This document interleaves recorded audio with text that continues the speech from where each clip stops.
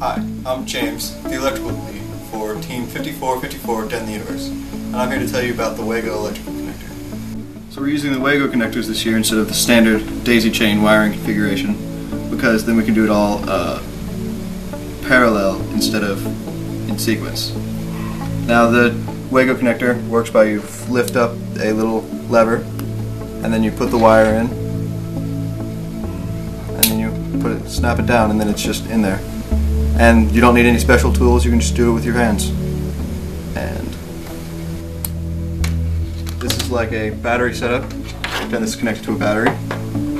As an example of wiring from the robot, this is our battery connector, and then we have a Wago for positive and then negative ports.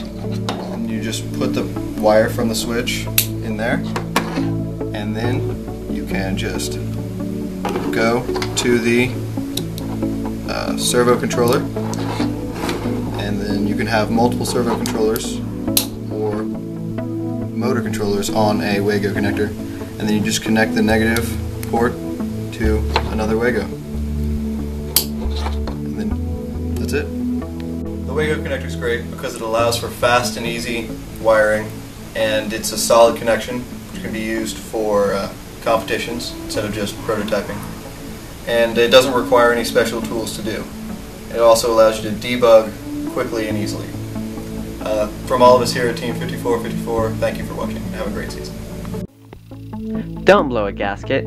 If you get stuck, take a look at some of our other quick tip videos. And if they help, leave a like and subscribe.